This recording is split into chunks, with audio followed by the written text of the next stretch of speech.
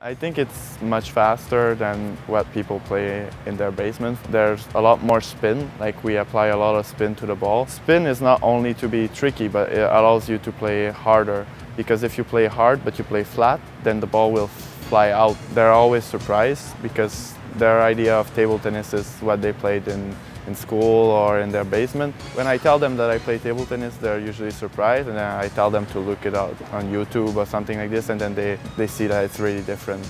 The racket, and then those three fingers here, they go on the handle, and then this finger goes on the racket. Okay, and your thumb should just go back like this, yeah. Okay. Yeah. So that's the classic grip, like we call it the shaken grip. So the basic stroke are backhand, so put your arm like around here, and then racket like this, and then just forward like this, and then forehand is on the side of your body in front, and then you rotate from here, and then from your hips. Yeah, mostly from your hips, not much from the arm. We try to control most of the movement from the hips and from the shoulders rotation. We don't get the chance to play in front of home crowd so often, like most of our big tournaments are outside of North America.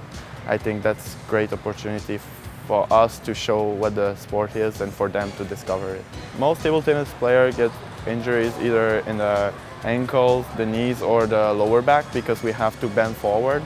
So if you're always bent forward and then you have to move side to side, it can be quite hard on your back. The part that I like is that you can always improve, you can always be better, faster. Even though you're the best player in the world, you still win like 11-9 or something like this, so that means you still have room for improvement. Nobody wins 11-0, 11-0. You can always be better. So I feel like there are no limits in this sport, like you can always be better.